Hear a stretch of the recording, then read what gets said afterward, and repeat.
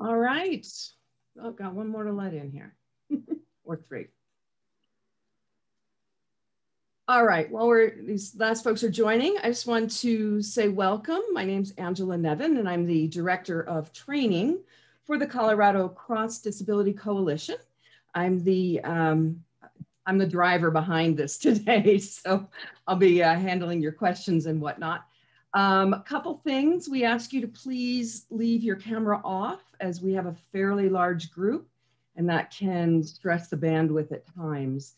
If you have a question, please put it in the chat and we will, I'll pull them up and we can either answer them if it's necessary at the time, or we'll hold them for a Q&A at the end. The last piece, just to let you know, is that in the chat is a link for part 2. This is part 1 only of a 2-part session. Part 2 will be next month, but you have to register for them separately. So I've put that in the chat and we'll put that in there at the end as well. Last but not least, if you aren't already a member of CCDC, we encourage you to do so. And we will give you that information towards the end as well. I think that's all my housekeeping.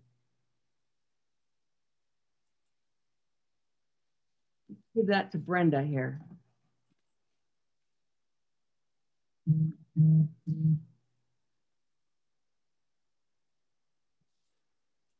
Did we lose Brenda?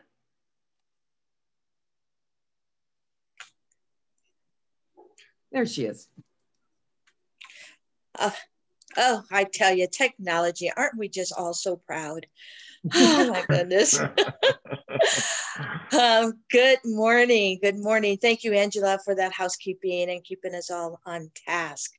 And my name is Brenda Mosby, and I am the owner and operator of Mosby Services. And one of the services that we offer is employment for people with disabilities. And I've been doing this for over 20 years. It is my passion. It's what I love to do. I've actually written a book called You Are Capable, because I know that having a disability does not mean that you can't have a job.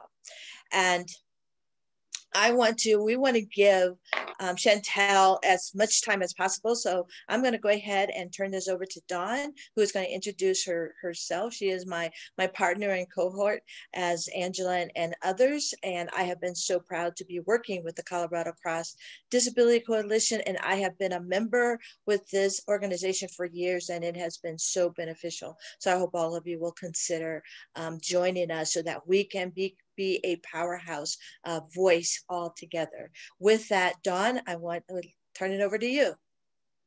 Hi, thank you for joining us this morning. I'm the Director of Community Organizing for CCDC. And it's my pleasure to introduce Chantel Rockman, who is the Executive Director of Integrating Supports of Colorado. She is a CPWIC and the Executive Director again. And Integrating Supports provides benefits planning and supported employment for people with disabilities here in Colorado. So thank you, Chantel, for sharing your expertise with us. Thank you, Dawn, for that. And good morning, everybody. I recognize a handful of you on the call today. So I'm excited to be presenting both this presentation this morning, as well as the second part, which will be next month. And also just want to thank CCDC for asking me to be a part of this series. It's a very important piece of information that needs to get out to those with disabilities who are receiving cash benefits and who are wanting to either go back to work or who are currently working. So with that said, let's just jump right in. So you can see here an iceberg. I'm sure everybody has heard myths that I can only work 20 hours a week. Well, unfortunately, that is incorrect. And that is just the tip of the iceberg. But as we know, as an iceberg forms, the larger piece of that iceberg is below the water and sometimes things that we can't see or behind the scenes. So what that is and what that means is you have potential for increased income, benefits planning services. There's the Ticket to Work program. There's work incentives, which work incentives is what we are going to touch on the second part of this series next month.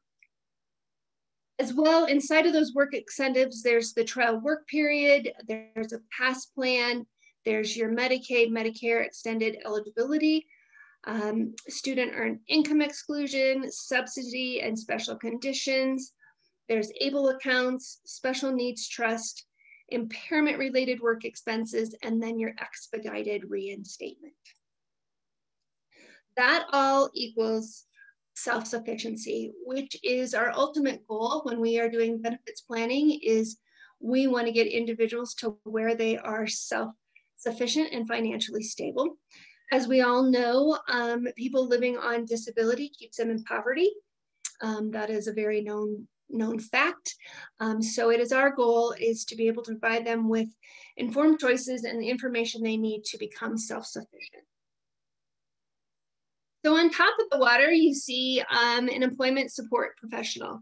So that is an individual that is a certified benefits planner, a CPWIC, which stands for Community Partner Work Incentive Coordinator.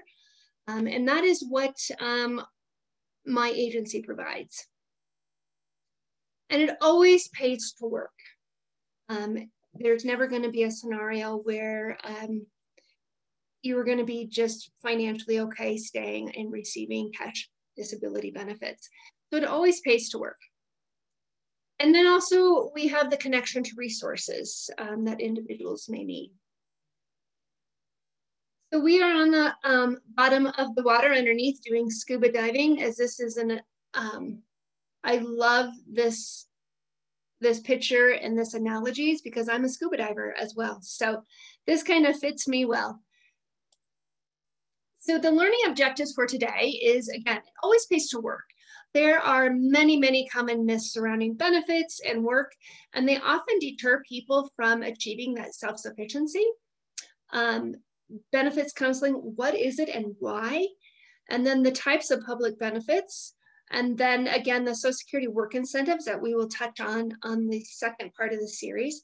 And then how to access benefits counseling for your participants. So this is my warning or my disclaimer that only a certified benefits counselor should provide information on how Social Security cash and medical benefits are specifically impacted by work. This session is not designed to give you, it's just designed, to give you that basic knowledge about a benefits counselor's work. This is not a benefits counseling certification course. If you are at all interested in wanting to know about that, I will cover that in the second part of the series. So what are benefits? So benefits are a government-funded program that are provided to people based on characteristics such as a disability or financial need. Examples of benefits include supplemental security income, which is also referred to as SSI, and Social Security disability insurance, which is referred to as SSDI. There's your local and public assistance benefits, such as energy assistance, temporary assistance for needy families, or TANF, and then aid to needy disabled, and then supplemental nutrition assistance program, which is referred to as SNAP or food stamps. There's also housing assistance, whoopsies. Housing assistance, health insurance, which is the Medicaid and Medicare, and other assistance. So what is benefits counseling and what is it all about? So benefits counseling is really a service that helps individuals and with disabilities and their families navigate how employment and other life decisions will impact those cash benefits. Benefits counseling provides a very clear and personalized plan to educate individuals with disabilities and their families that in general, you will not immediately lose your cash benefits and health insurance work. That plan is also known as a BSNA. So after we get all reports from Social Security, we write this very, very clear and specific report for each individual.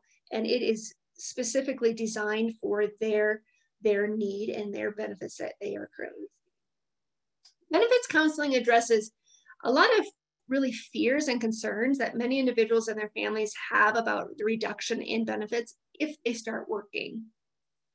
Benefits counseling helps individuals understand what benefits the individual receives and why.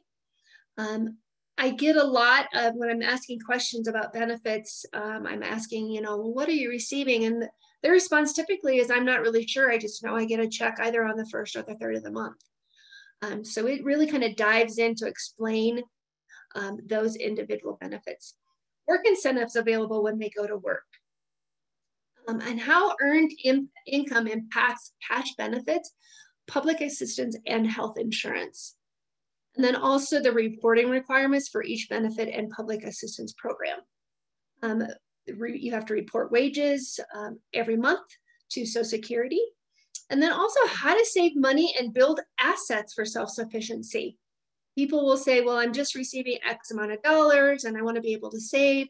Well, there's plans put in place. It's one of them is called an ABLE account, which is Achieving Better Life Experience, as well as some special needs trust. When to seek a benefit counselor's assistance? Prior to seeking employment or education. So if you are working with an individual that is just inquiring about going back to work or education, it's best to seek that assistance right up front. Also, while conducting a job search, when working with Division of Vocational Rehabilitation or their DVR counselor, and obtaining employment. Currently working and changes occur. There's transition age students. So if you're working with those students that are ages 14 to 24, and then again, anytime employment is being considered is when to seek that benefit counselor's assistance. What happens if I work? So these are things that I hear all the time, and I'm sure you guys are hearing these same things if you're working with clients, is I'll lose my SSDI or my SSI. Will I lose my medical insurance?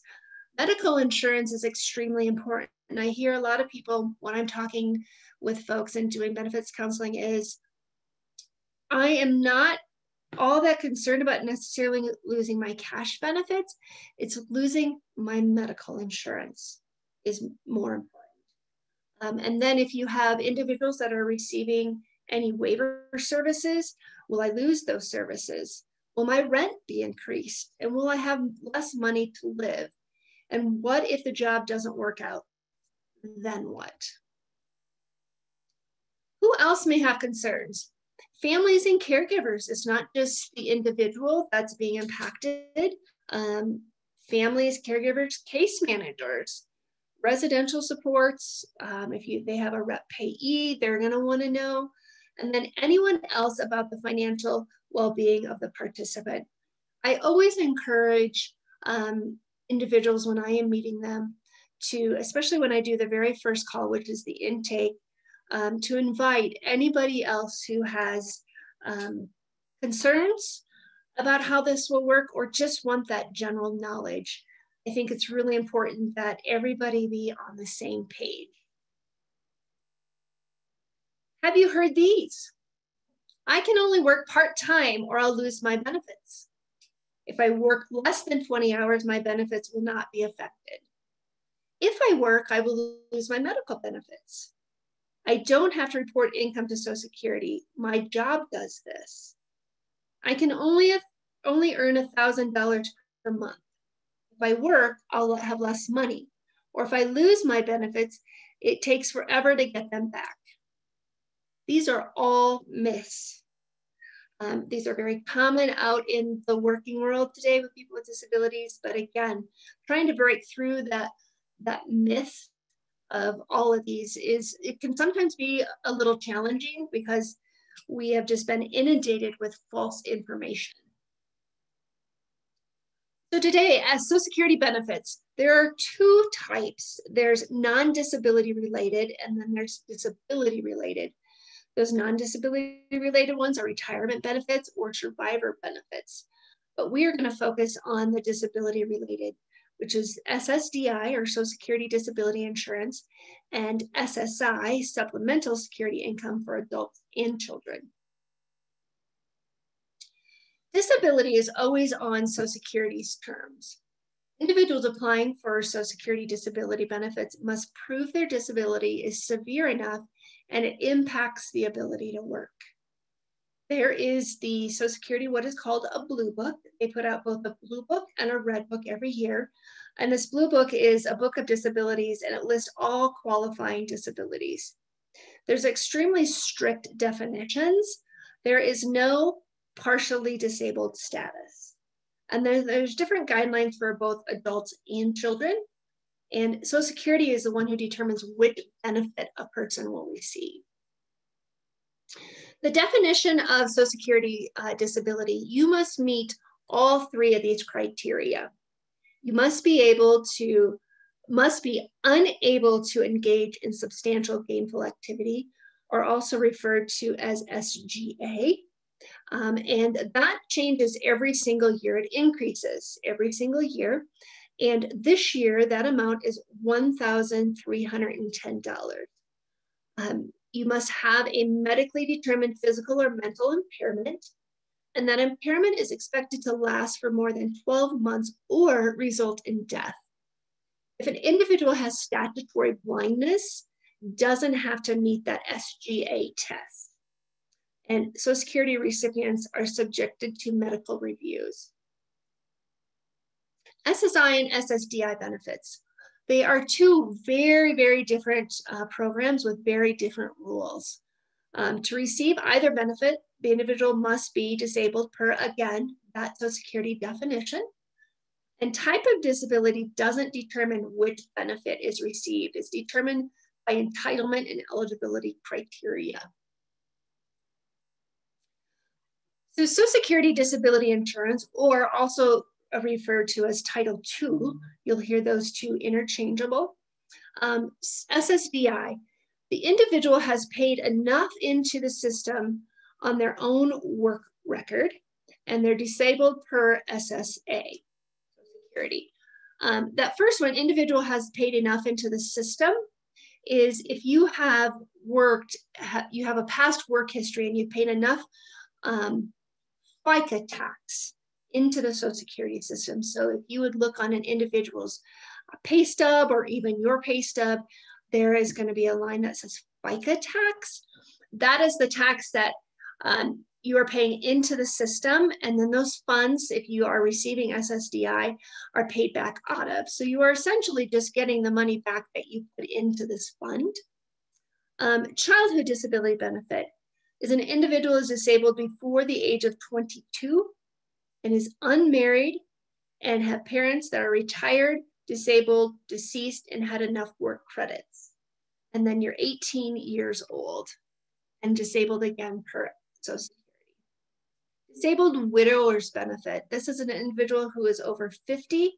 The spouse is deceased and had enough work credits, and again, disabled per Social Security. Social Security Disability Insurance. It is an entitlement program. The benefit amounts vary based on what the wage earner has paid into, again, that FICA tax. And this can vary between receiving $100 and $2,600 per month. I have seen it go over the $2,600 a month on a couple of occasions. With SSDI, there is absolutely no resource limit. That comes with SSI, which we will talk about. And Social Security counts work earnings in the month it was actually earned, the pay period that is shown on the pay stubs. This is paid on the 3rd of the month or the 2nd, 3rd, or 4th Wednesday of the month based on your birth date. SSDI and Medicare. After a 24-month waiting period, an individual will be automatically enrolled in Medicare. So you've received your Social Security benefits on April 1 of 2021, April 1, 2 years later, 2023, your Medicare should kick in automatically. Part A is free and mandatory. That is paid by the federal government. Part B, some participants will have to pay for it, which this year, oh, I apologize, I forgot to change my year. This year, it's $148.50. This too changes every year because that's the premium for your Medicare payment.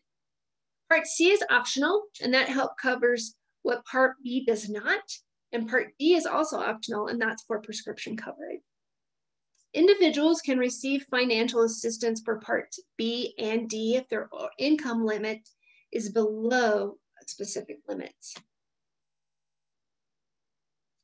SSI, Supplemental Security Income. This is a needs-based program, and it is administered by Social Security. And Social Security looks at the living situation and other income. So if you are receiving SSI, it is because you do not have enough work credits paid into the system, and therefore Social Security is going to look at your monthly income, where SSDI, they do not look at that monthly income. The resource limit is $2,000 for individuals, and for married couples, both on SSI, that is $3,000. So at the end of the month, Social Security looks to see what those resources are. And if you are over that either $2,000 or $3,000, that could mean that your benefits will cease. Not necessarily terminate, but they will just cease. Social Security counts income when it's received, not always the pay period that is shown on the pay stubs. And again, SSI is paid on the first of the month. Continuing on with SSI, federal benefit rate of $594 per month in 2021.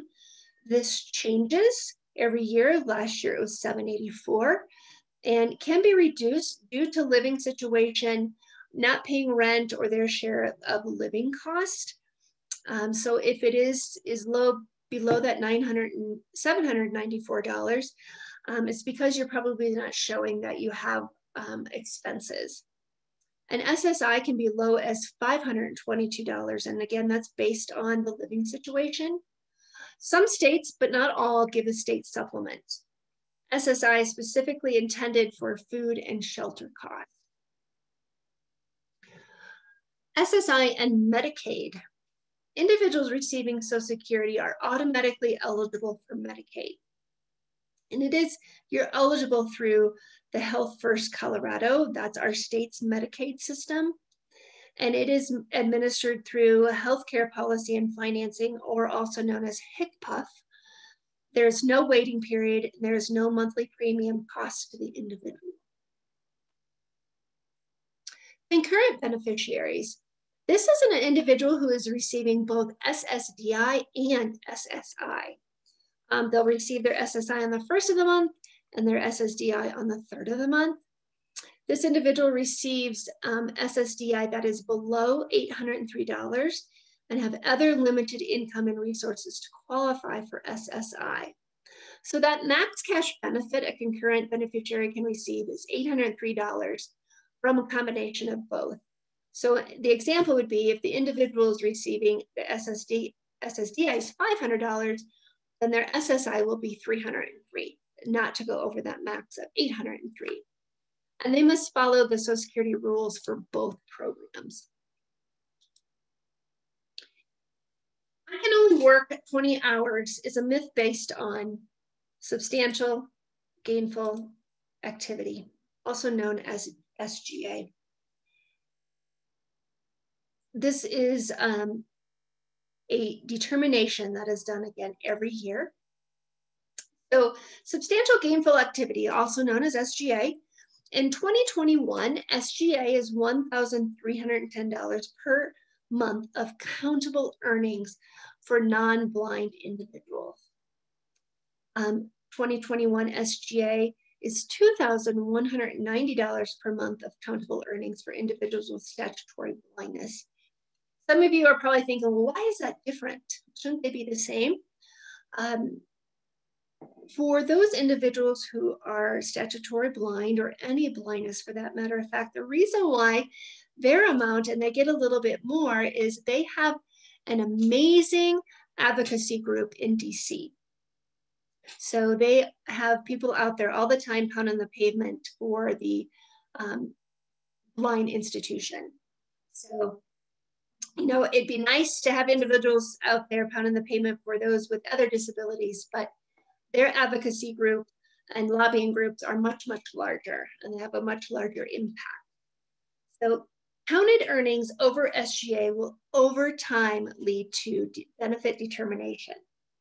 A decision, it's the decision, it's not just a number. So I'll get asked oftentimes, well, what's the dollar amount, or what's the number for SGA? You got to keep in mind it is a decision, and every year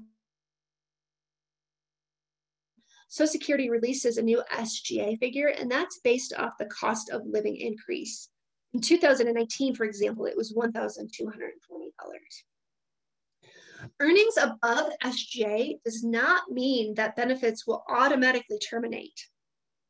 Let's look at why. If you are receiving SSDI, there's what is called a trial work period. And those individuals that you may be working with may have a ticket to work, so they are going to fall in this category. It is 9 months when a recipient will keep full benefits regardless of earnings. So this is the time period where I encourage clients to work as much as you want, make as much as you want, because you'll be able to keep full benefits regardless of those earnings. That 9-month trial period, it can be used in a 5-year rolling time frame, or 60 months. Social Security only counts months when earnings are above the threshold. That threshold for this year, for 2021, is $940. As you can see, in 2005, it was only $590. So that increases every year as well. And so as long as you are below that threshold of $940, your trial work periods don't count. It's just when you exceed that $940 a month that Social Security then says you have utilized 1 month, or your first month of a trial work period. Once a trial work period is over, it is over. A new trial work period cannot be assessed if benefits terminate and start again.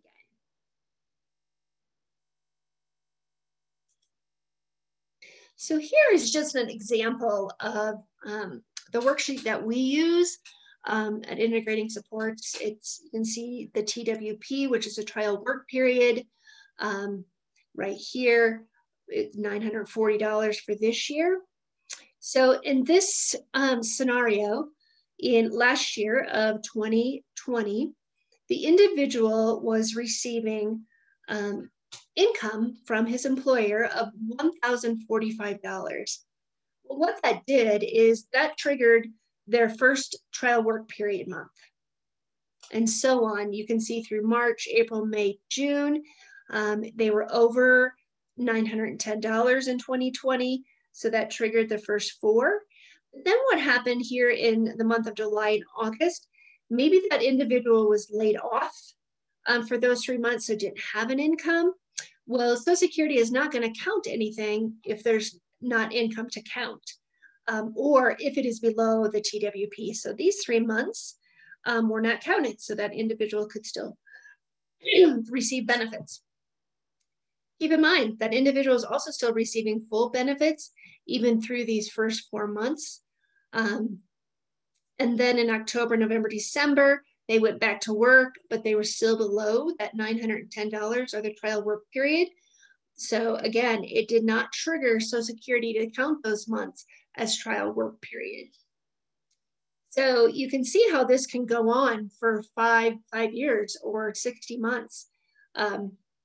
In the year 2021, that individual started making $1,045. Well, it is over trial work period. So again, that's going to start triggering those trial work period months.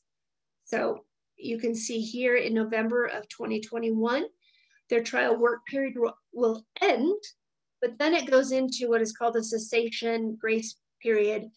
You get two grace periods, excuse me. After that trial work period, you go into a period what is called EPE, extended period of eligibility. And this is 36 consecutive months after the trial work period has been completed. Your Social Security checks to see if countable earnings are over or under SGA a month. So here's when I really tell clients, this is really where the rubber meets the road. And Social Security is going to start looking at that SGA, that substantial gainful activity. If over SGA, that next month, you are not going to receive your SSDI payment. If you're under SGA, you will continue to receive full SSDI payment. During this period, it cannot be terminated from benefits during this time. Again, keep in mind, you are in this period for 3 years or 36 months. 3 consecutive months, there's the cessation month as you saw on that example, and grace period happens when the individual reaches SGA or after the trial work period. So that may happen right after the trial work period, or it may happen in their EPE some period of time. So it can be inside that extended period of eligibility or even after. Individual receive their cash benefits during these 3 months regardless of earnings. So if you had your 9th trial work period month and you started your cessation in grace 1 and grace 2, you are going to receive those full benefits. If you use this period during your EPE or even later, those 3 months, you will receive your full benefits. Termination of SSDI. So an individual must have used their entire trial work period. So that could be up to 5 years. They must have used that extended period of eligibility, which is also known as EPE, and that is for 3 years. And then have cessation and grace period. You have to have 1 more month of countable earnings over SGA. If benefits do terminate, there is another protection that is put into place, and we're going to talk more about that later. If somebody is earning near SGA, we can reduce their countable income with work incentives. The SSDI work incentives can be used when an individual's earnings are close to or over SGA past the trial work period. Work incentives can be used to reduce countable income to below SGA so individuals can keep those benefits.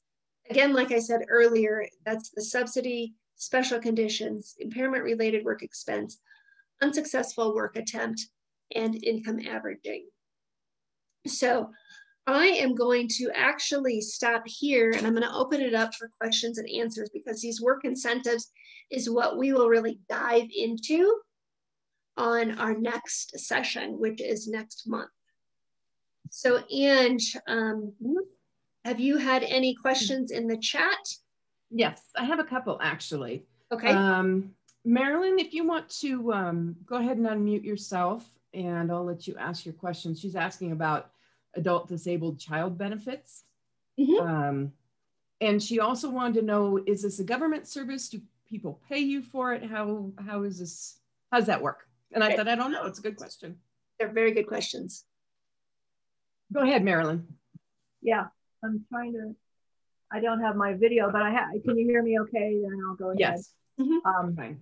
Yeah, my son actually, I am getting Social Security now, and he has had SSI for about 5 or 6 years. He's on a comp waiver. He has fetal alcohol syndrome. He's developmentally disabled. And actually we had to go to a lawsuit, but we look like we're going to get adult disabled child for him. So I just wonder, what about that? And I think a lot of people, it's not ever mentioned, but a lot of people are going to end up with Social Security, and their disabled children will then qualify for adult disabled child. the main reason I want to get this, my son complains so much that he doesn't get to keep all his pay because they reduce his SSI amount. I have to still cover his room and board to his provider. So now he'll get to keep more of his money, is my understanding. But can you address, are you going to address that at all as another type of benefit? I can briefly touch on that, yes. So he should be, well, he will be able to receive SSI based off of your record. But then what happens is then he will also have his own record. And sometimes that can be a little confusing when I tell clients that you may not only have your beneficiary record, but you also may be receiving benefits from, you know, a deceased parent's record and things like that. So he will be able to then receive the full Social Security benefit amount. If he does not receive that full SSI amount, is because you guys are not showing enough expenses. So one thing that I encourage my SSI parents, if they have a child that's living with them and is receiving SSI, is to actually charge that individual rent.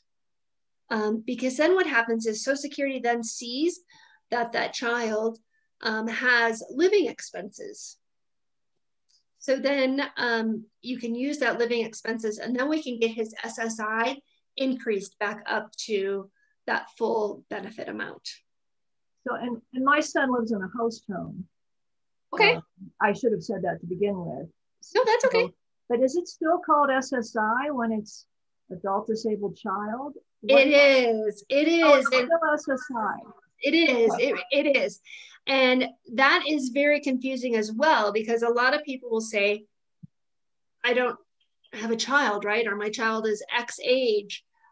If they are receiving benefits off another record, it is referred to as disabled child. I know it's very frustrating to kind of understand that difference, but it truly is any individual receiving money off another record then still be called disabled child benefit. Oh, but it's still SSI. Well, that's still SSI. Yep. Yeah. Yeah. Yeah, we had to fight to get it because he was diagnosed at age 23, but I believe it. I believe it. And your other question was, how do you pay for these services? I missed your introduction, so I'm not sure what your position is and with whom. Thanks. So I'm the executive director here at an agency called Integrating Supports Colorado. And we are a vendor for DVR. So DVR is our primary funding source, as well as our other funding source we have is private pay. And so if you are currently, or your son or daughter, whoever it is, if they are working with DVR, and I noticed there were a couple DVR counselors on this call today, so you would have that conversation with your DVR counselor of, hey, my son or daughter is interested in going back to work. You know, they'll kind of set you up. And then what happens is then they reach out to me with a referral, and then you and I work together on doing benefits planning and, you know, providing all of those resources to you. Again, the other way is private pay. If you have a son or daughter or family member and you're not going through DVR, but you want to receive these services, we can do private pay. Thank you. That really helps. Thanks. Sure. Okay. Jose had a couple questions. Jose, do you want to ask those, or did you get more of your answer already? Sure, I do want to ask. All right. Because first you were saying something about the difference between SSI and SSDI. I kind of got what you're saying. There is, I guess my first question is, I understand there are 2 or 3 types of SSDI as well. And the one I have is interesting. I got it because I wasn't eligible for any benefits yet. My mom became a citizen of the United States, and she got asked if she had a kid with disability, and she said yes. So she was told that I was eligible for SSDI, and that's how they call it, SSDI. And it was a really small amount, and ever since I had it. However, in 2016, I started, my SGA went up a lot, by a lot, and I mean a lot. And that was a decision that my boss and I took, considering that Colorado is a Medicaid buying state, right? Correct. So we knew that we had 9 months or so as a fail safe, just in case something didn't work. I could, ask CCDC to give me back just my capped income. Mm-hmm. So my first question, I guess, is SSI or SSDI when you get it from your parent because your parent is a citizen and whatever. So great question. And by the way, hi, Jose. Yeah, hi. So SSI is needs-based. You have to keep that in mind, that so SSI is needs-based and SSDI is based on entitlement, because SSI typically means that are you receiving SSI because you don't have enough work credits built into the system yet. So you may be receiving SSI and working. It's just you do not have enough of those work credits built up Right. into the system yet to receive SSDI. So then what happens is once you start building that up, like you said in 2016, you've been working and your income has increased substantially. So now you're receiving SSDI. That is needs-based. And that is because you are now, if you remember, you're paying the FICA tax out of your payroll every month. So that money gets put into that fund. And so when you need it, you're essentially just drawing back out of your safe fund. It goes into a big pot federally, because SSDI is a federal program and SSI is state funded. Does that answer your question? Kind of. And I guess because that's the second part of the question, I guess. Because I lost recently my Social Security income completely because my SGA has been high for a while, right? Over the 36 months threshold. Yep. But I wanted to ask you, does that 36 months apply only if you were on and off receiving money over the SGA, or does that apply even if you were constantly receiving that for those 36 months? No, that would just be over For 9 months. Yes, for your income on SGA. Yeah, you were over SGA for those months. And so that is why those have stopped.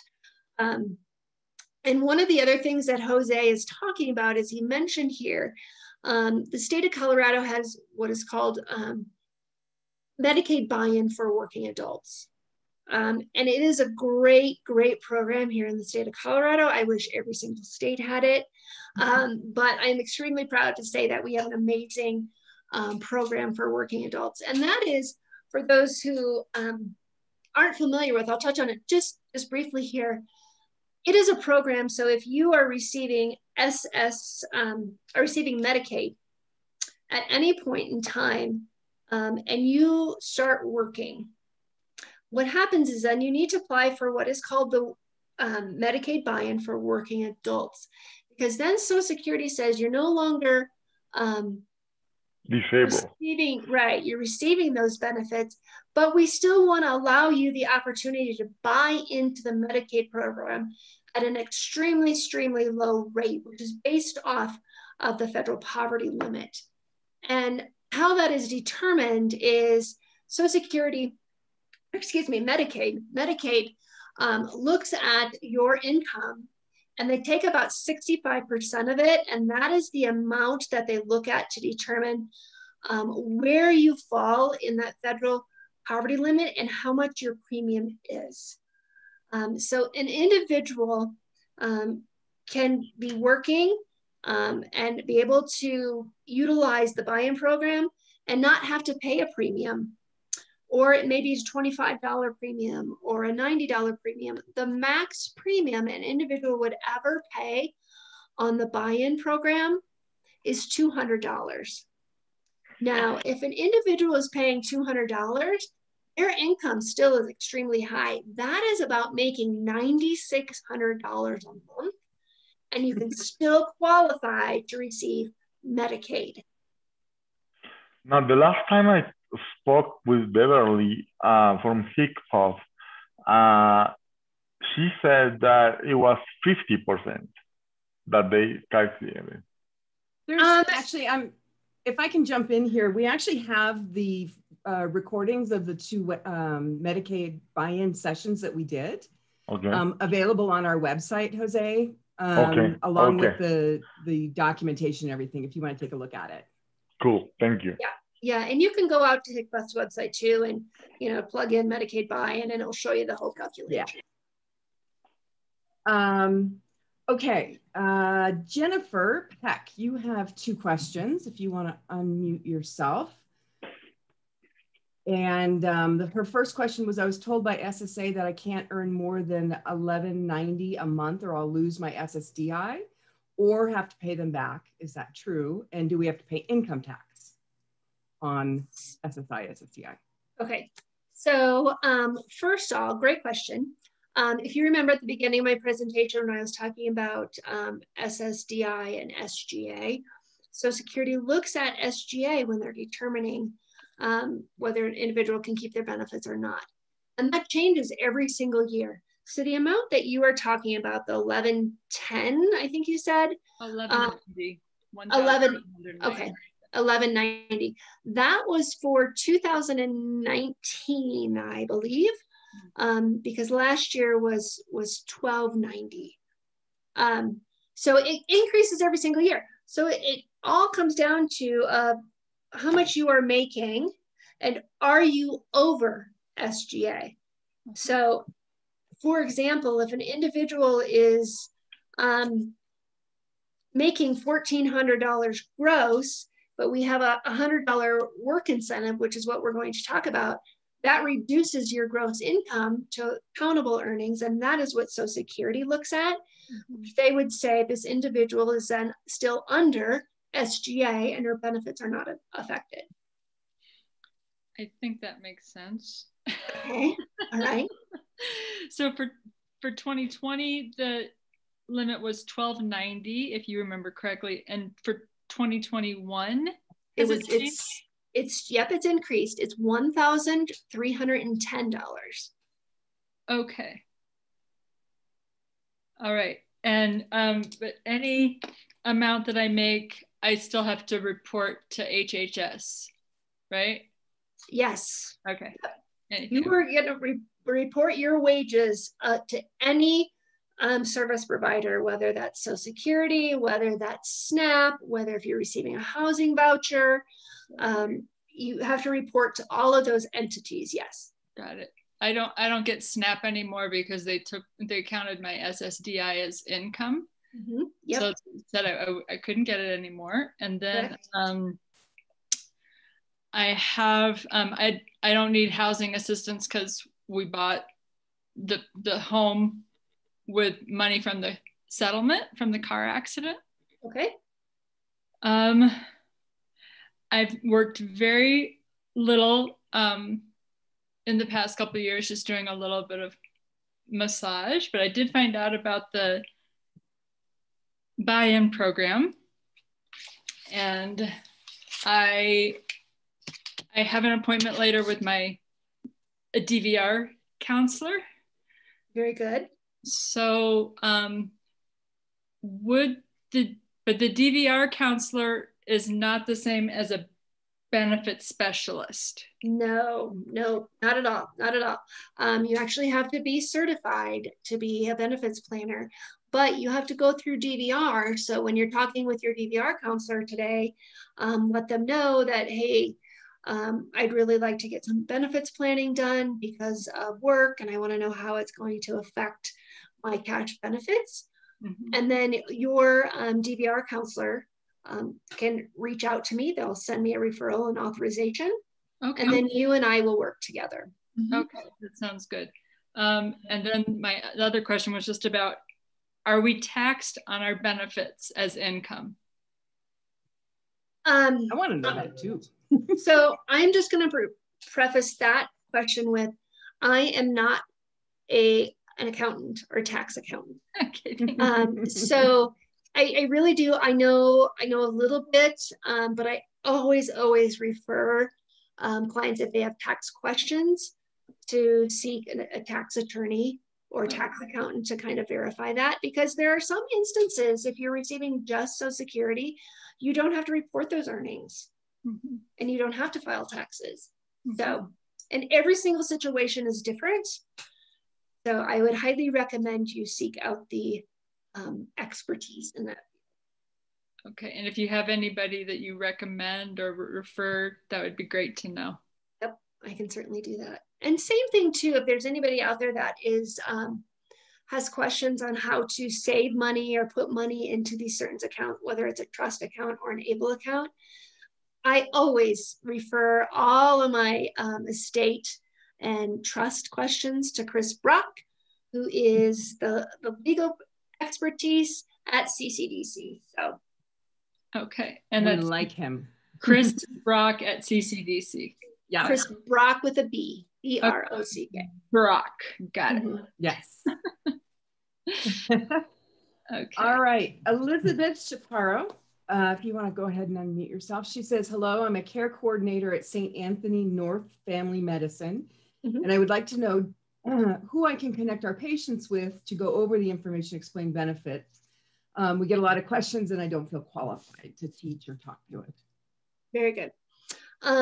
So again, like I said at the very beginning, it's always important if somebody has questions about work and Social Security to reach out or get those services for a benefits planner, because we are certified. And as we all know, Social Security language is very convoluted and very hard to understand.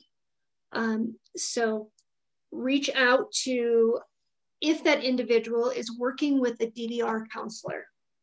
So my first question to that client would be, are you receiving services through DVR? If you are not receiving those services through DVR, I would highly recommend that you get connected with your local DVR office. They'll do an intake and get you all set up. And then they refer those clients back out to our agency. So then that's how you get connected with that benefits planner, is through working with DVR.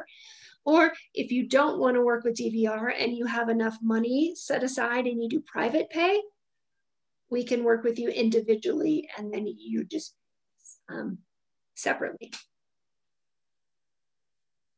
She was having audio issues, so I'm not sure if she can answer. So I told her if she didn't get the answer, we'll get that cleared to her. So real quickly, Dawn just wanted to point out that we do have a webinar about ABLE accounts scheduled for August. So.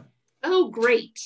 Yeah, Cindy Stevens, I'm going to have you ask your own question because I don't understand it at all.